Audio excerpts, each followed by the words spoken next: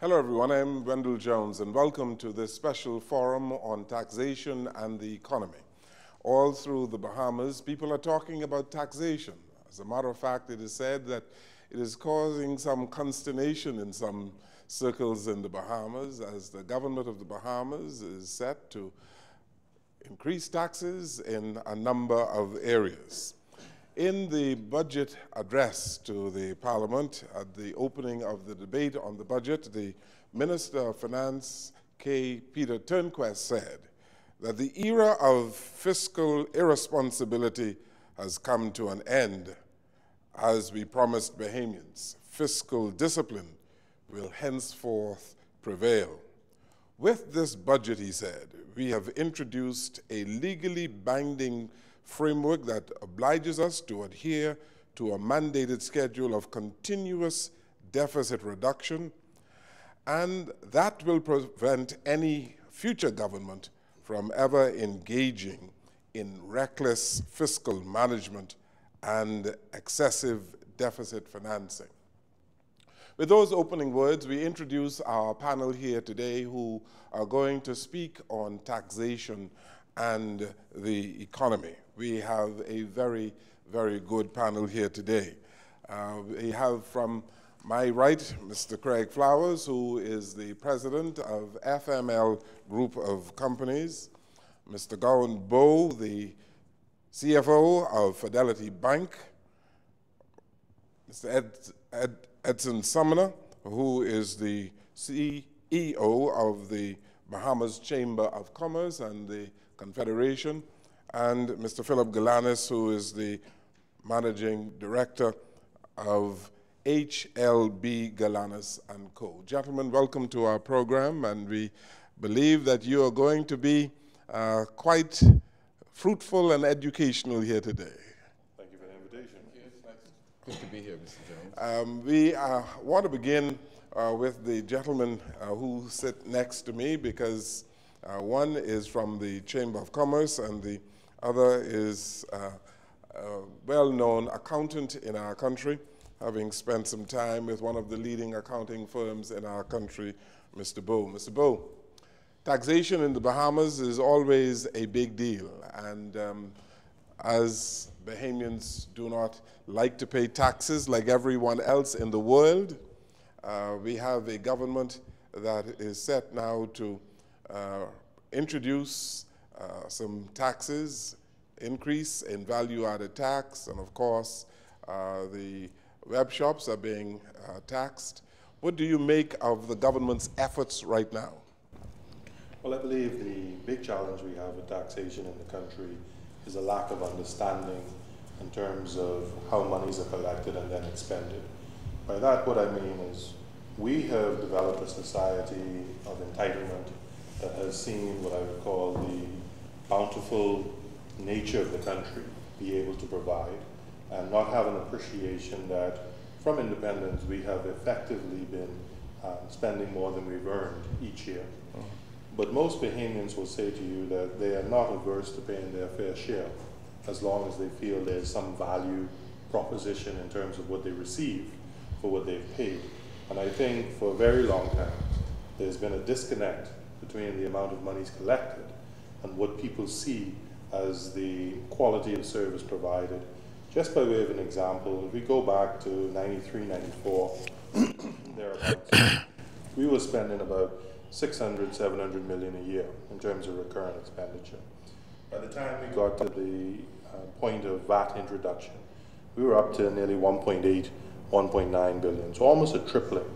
And most persons said, well, have we seen either a tripling of the quality of service, a tripling of the number of services being provided, or more importantly, a tripling of the population? And with the absence of those elements, there's always been this very difficult notion of saying, why should I pay more when I'm not receiving more? Yeah. Mr. Sumner, both you and Mr. Bowe, I believe, participated in the launch, I would say, of the 7.5 in our country. You served as a group of men, a coalition, I'm told, that recommended certain things to the government. You speak for the business community, I believe. How is the business community right now reacting to the increase in value-added tax? There's almost a singular reaction to it, right? The majority of people in the private sector business community weren't expecting the increase in VAT to 12%. And the main challenge has been two things for us. It was the rate of the increase in the tax and also the timing for its implementation. So the main challenge now is that the government has passed the bill. Senate has passed it a couple of nights ago. And now it's a matter of deciding whether the businesses are going to be ready for its implementation on the 1st of July. There have been some dates that have been pushed back to the end of August and then September for the hotel sector. But many of them are still saying that notwithstanding that there may be a 30-day extension, that the timeline might still not be sufficient for them to get themselves fully prepared for its implementation, right? That's the general sentiment that we've been hearing. But the thing is this, and I think Gowan might have alluded to it when he spoke a moment ago, right? VAT man, right? And that is that the business sector doesn't mind paying taxes necessarily if they can see the benefits of paying taxes that is accruing back to their business. They don't mind supporting the government fiscal policies and budgets if they can see that what they're supporting is also supporting their business. The challenge is that when you have, when we introduced VAT back in 2015, it took us a year and then a few months to implement it properly, right? At public education, we went through extensively throughout the country talking about it, had extensive discussions with governments leading up to it. But it gave everyone an opportunity to get themselves prepared, get themselves ready for that imminent introduction of VAT. And even though it was a bitter pill to swallow, the majority of persons then, there's still people who are still complaining about it, mind you, but they've gotten used to the system of VAT. And it has become a very efficient system of operations in the country. So the general sentiment from the business sector is one, 12%, we didn't expect it, now we've got to adjust ourselves for it. And two, the implementation of this, the timing of it is just bad for a lot of businesses. Yeah. Mr. Galanis, as an accountant, perhaps you can tell us from your vantage point, from your perspective, what can be the impact of increased taxation, value-added tax, on the overall economy? Well, I think that the most important thing to remember is that we are in a new era of reporting, financial reporting, fiscal responsibility, corporate responsibility to the fiscal authorities. Back in 1989, when Mr. Paul Adderley first introduced the business license, he required then for businesses to be reviewed by accountants and the only way that accountants were able to do that, businesses with a certain threshold, and I think it was at that time $500,000, they were required at that time to really implement accounting systems that previously they did not have. They were really, many businesses, medium-sized businesses really were run as small shop operations, mom-and-pop operations effectively. And so there was a level of discipline that came with the implementation of business license. Fast forward from 1989 to 2015 with the implementation of VAT, there was an even greater pressure placed on businesses to be more responsible in their reporting, to be more attuned and attentive to the financial accounting systems. And so the accountants benefited certainly by assisting persons in being able to align themselves in a way to be able to report to the government.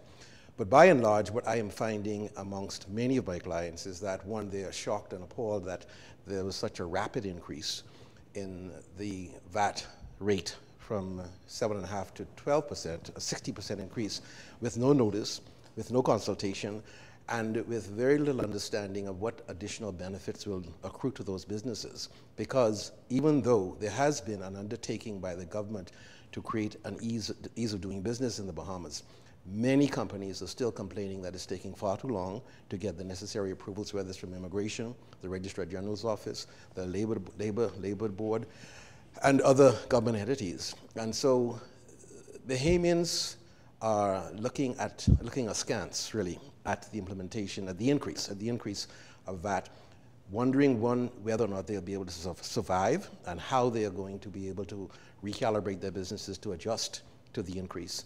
And secondly, whether or not they are going to see value for their money that they are paying into the coffers. It's going to also, place an enormous demand or pressure on businesses to manage their cash flow better. Because you've got to, if you are businesses of a certain level, report quarterly, and if you're at the higher level, you have to report monthly to the government. It means that your cash flow then needs to be monitored, calibrated in a way that that you're able to pay the taxman when the taxman cometh. Yes. One of the areas that cause a tremendous amount of concern, of course, we are talking about the gaming industry. Web shop gaming in the Bahamas. That has been the point of contention since the new budget. Craig Flowers, you are one of the designers of the technology for web shop gaming in the Bahamas. Speak about the impact of this new tax on the gaming industry. I don't know if I deserve all of those remarks, Mr. Jones, but certainly, I think for the game host operators, we find ourselves in a very disappointing position today after establishing such a good relationship with successive governments, because this journey for us started with the administration of the Hubert Ingram administration. It moved into the Perry Christie administration, and now here we find ourselves with the Hubert Minnis administration.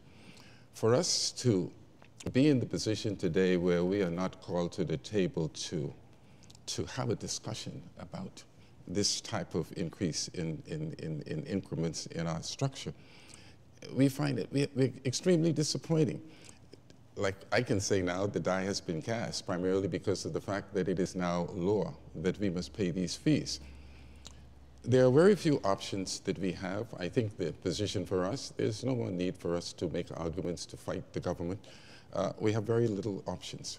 We can go down the road, which we've been before, in a legal term, to tie these matters up in court, or we can do one of the others.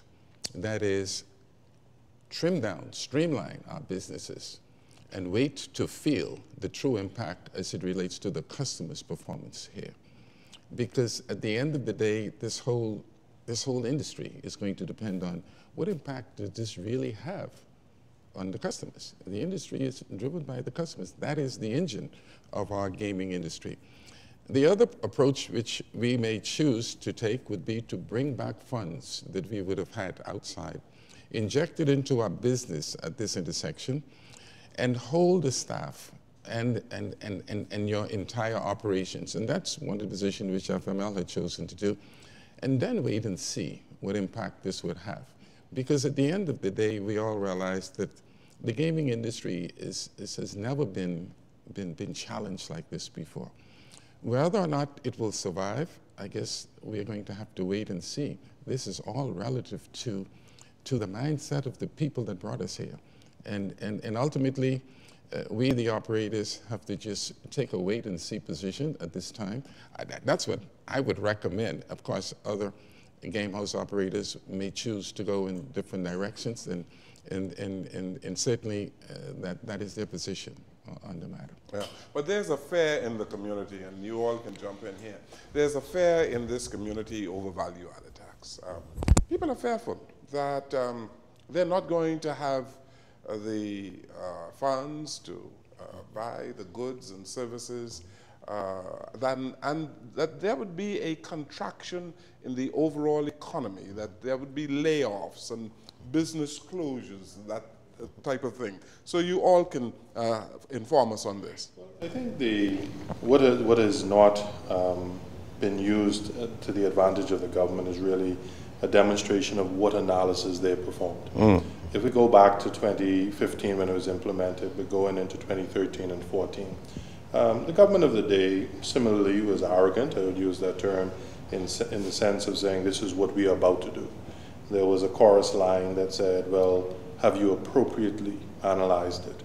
And there was a maturity that said, well, we will give you the time and opportunity, being the private sector, to go about and do so, and it was funded to do so. That report and that analysis is still available to the government of the day today.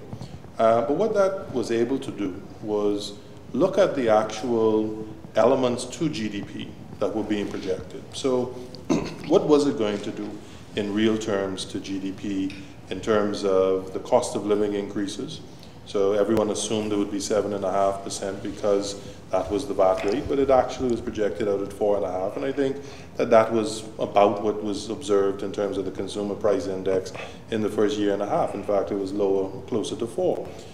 It also allowed you to have an understanding over the time frame that, if you will, this acceleration of the cost of living was going to last.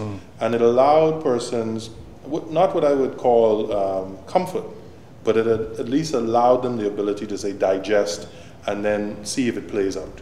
In this particular exercise, and even to this day, I take the position that had government presented the appropriate analysis, persons' reactions would not be as emotive as you would have found. And in reality, there is this continuing concern, and which is more critical, the lack of confidence that these initiatives will achieve the objective. Yeah.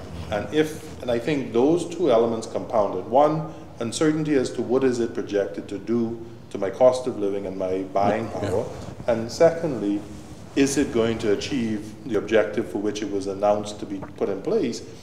If there is not confidence in that, it becomes somewhat self-prophesying, because what people will do is, as you said, their natural reaction is going to be, before I even understand the impact, I'm going to pull back because I'm not sure that I can buy everything. I'm not sure I can do the same thing. So it's not too late. I think government has a responsibility. Not only would it be to their benefit, but I believe a responsibility to demonstrate to the community that this was analyzed not on the back of an envelope, but analyzed in an actual economic study that allowed them to say, we considered 10, 12 exemptions, no exemptions, all elements, as opposed to, if you will, having a one-horse pony. You were questioning the model or the formula for the increase in value-added tax. And it was because in the very beginning, when we did the analysis, we had several options, including payroll tax and others that we went through.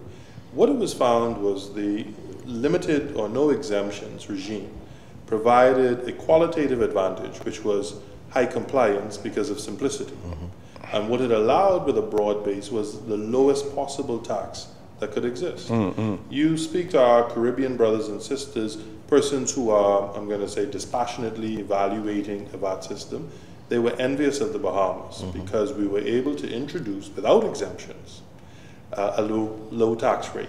And what they are saying to me still to this day is, Gowan, appreciate, as soon as you introduce the notion of exemptions, the lobbyists now emerge. Because every sector and industry has a reason why they should be given an exemption, zero rating or otherwise. And that is the big challenge that's going to be faced. Speak to confidence. Well, I was going to say that there's a confidence gap in this country. There's a confidence deficit for a number of reasons. Firstly, let's not forget that we are in the 10th year of a recession. We're coming out of a recession that started 10 years ago, 2008. Bahamian companies and business people are now just beginning to make the adjustments that are necessary to right-size their businesses, and to be hit with a 60% increase in VAT speaks to, particularly in the way it was the manner in which it was done, speaks to the question of whether or not it was necessary in the circumstances. And I don't think the government has done a very good job of explaining why we had to go from 7.5% to 12%. Now, the Minister of Finance clearly articulated that we need to do this in order to get our financial house in order. And to reduce the deficit. Reduce the deficit. But there are other ways of doing that. There's the revenue side, which a lot of emphasis has been placed on. And the revenue is intended to increase about 31% over the preceding year in the next year. There's also the expenditure side, and not a lot of talk and conversation is being had about the expenditure side. One would have thought that if you're looking to reduce the deficit, you'd look to decrease your expenditure.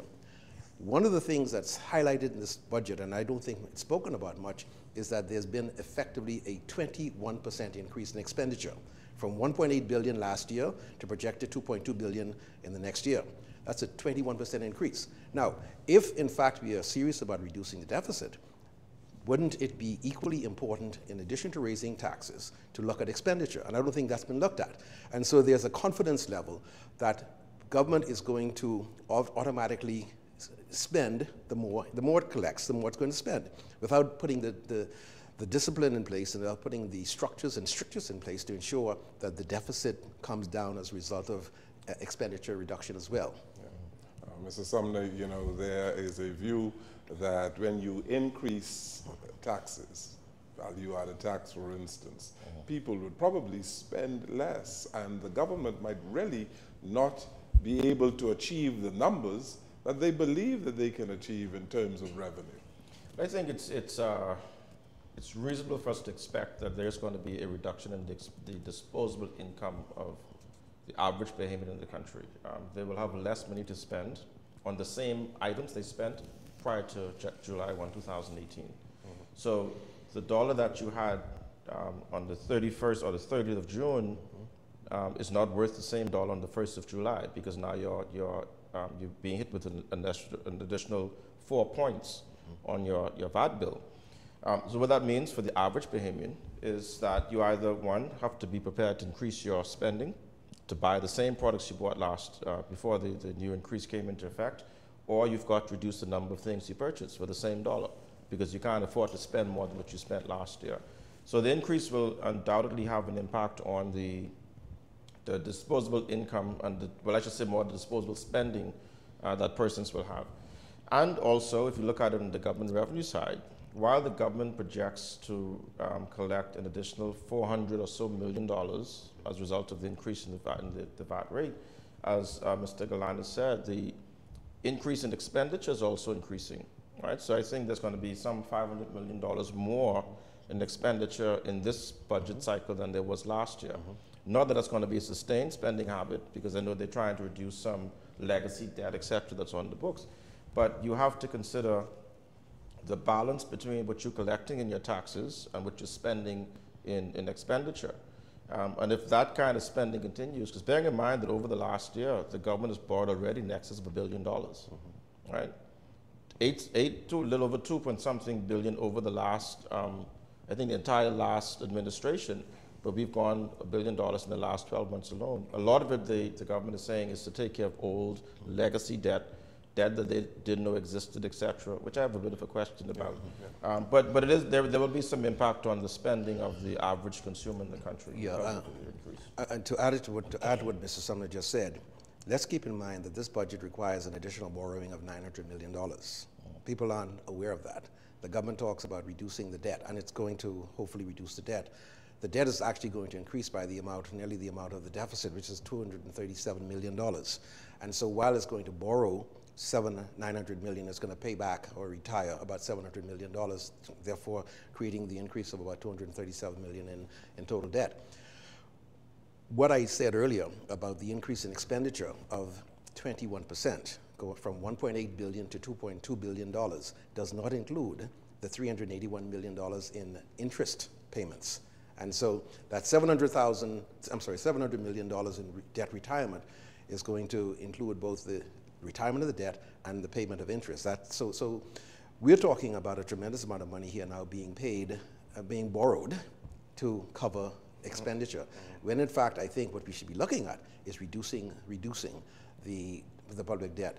As far as the individual companies are concerned, already I've been asked by a number of companies to look at their financial statements to see how they can streamline and right-size their business in order to make adjustments for the new reality. And I'll tell you, there are going to be several negative impacts that we are going to see. First of all, there is always going to be the issue of payroll, because that's normally the most expensive expenditure.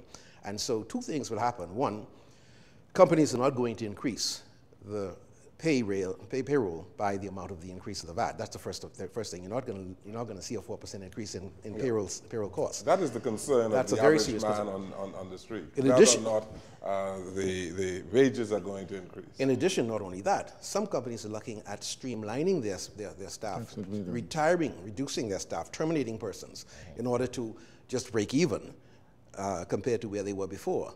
And so there's going to be a contraction, I believe, in the number of persons employed.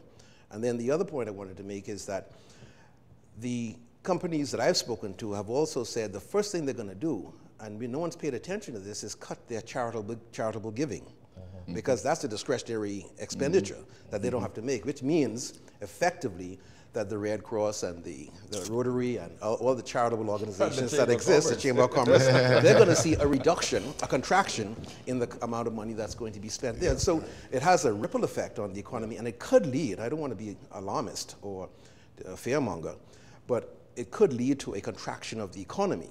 And if that happens, it means that the revenue the government thought it would get, it will not get, because you start laying off people, you don't get national insurance. You know, and then not only don't you get national insurance then has to kick in to help subsidize those persons who are laid off. And so I don't think, when you talk about confidence, I don't think the business community is sufficiently confident that the government really thought this through sufficiently. I admire and I support the whole idea of being fiscally responsible. But fiscal responsibility doesn't only mean tightening or taxing more. It means having a dialogue and engaging the community. Yeah. Mr. Flowers, the government obviously believes that web shops have the ability to pay. Many of the cabinet ministers in their debate said that, you know, you're still undertaxed, even though there's this sliding scale. And I don't know how they're going to determine how to tax you, because you pay monthly, don't you? Yes, we do. And the rates in which was given to us was an annual rate. An annual rate. Yes, but the thing that so how are they going to calculate what you should pay on a monthly basis? We're waiting to hear from them right now. The gaming board has yet to make any contact with us to give us any plan or layouts. But Mr. Jones, the thing that bothers me most with this process for us in gaming is that there has been no long or short-term discussions about the future of the industry. The government needs or should have sat down with us and let us make some recommendations with them in order to achieve whatever this hypothetical number is that they're seeking to have from gaming. I'm certain with dialogue we can arrive at this number without this dramatic impact on the industry. I'm not too sure that they gave a lot of consideration to this path. Simple things right now. If the government had sat down with us, a recommendation from us would have been, one, allow us to do business with the tourists. Right now, we are not allowed to do or interact with our business, and I think we are probably the only licensed business in the country who's not allowed to interact with a business tourist in that respect. That will open up a lot of things for us. We can sit down and say, what's it, 25 million? That's not a problem, sir. Give us the ability to put our platforms in resorts around the Family Islands. I could put my platform right now in Eleuthera, in Exuma, in Great Harbor Key, where people are sitting all day, all night with nothing to do. The resort's manager will welcome it. Because why? He gets a percentage of the revenue. The government can take the remainder. We can arrive at the $25 million by just discussion. That if this is what the objectives are, to raise funds. We have a tremendous amount of ideas. We created this industry. We didn't inherit it. We built it. We know where the weaknesses are and the strengths are. All we're saying is, with a little dialogue, many of these problems that been trusted upon us can have been circumnavigated. Secondly, a simple thing. We are losing millions of dollars today in the industry because of untaxed, unregulated operators in the industry today. Let the government seek to put in place a very vibrant task force to collect its taxes to generate more revenue. Another method that we have to take into consideration the customers. These are the people, and I keep saying, the engine that drives the industry. We must find a way to complement the customers so that they can continue to participate in this industry. If not, it dies. Simple things like allowing us to put on our platform access. When you win, you could log on and go and pay a light bill, pay a water bill, pay a phone bill. All of these things are vibrant ideas that can help to sustain a more ongoing, developing, building of this industry. There's been no dialogue, and I can think of 1,000 other ways that we can generate or get to this number that they are alluding that is necessary to go this route. This route, it's mind-boggling to us. Sir? Let's take a break here. We are talking taxation and the Bahamian economy. We take this break, we'll come right back.